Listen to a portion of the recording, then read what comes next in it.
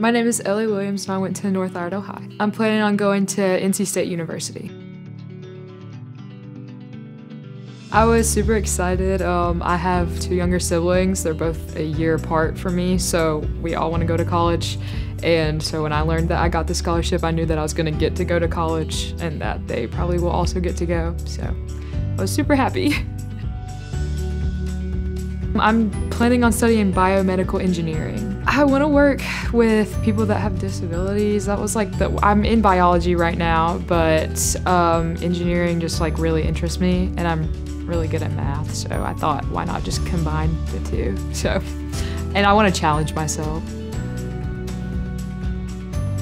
Definitely like try to get involved in all the extracurriculars that you can so that you can help build your resume, and also just apply for everything. Like even if you think it's a small amount, everything helps. Just like volunteer work, I feel like is like the main thing that you should be getting involved in if you're wanting to look for scholarships and financial aid and stuff. Just like this scholarship, it's like reaching out to the community, helping your community.